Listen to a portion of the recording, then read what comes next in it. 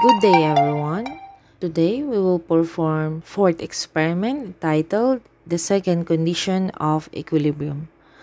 The objectives of this experiment is to determine the factors upon which the moment of a force depends and how moment of forces balances each other.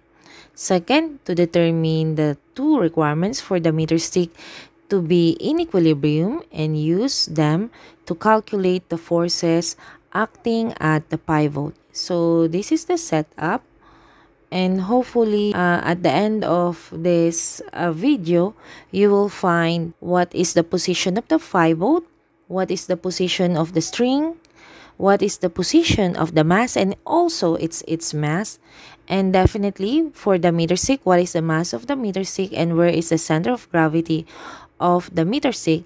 And lastly, you have to find what is the tension of the string and what is the angle of the string reference to x-axis.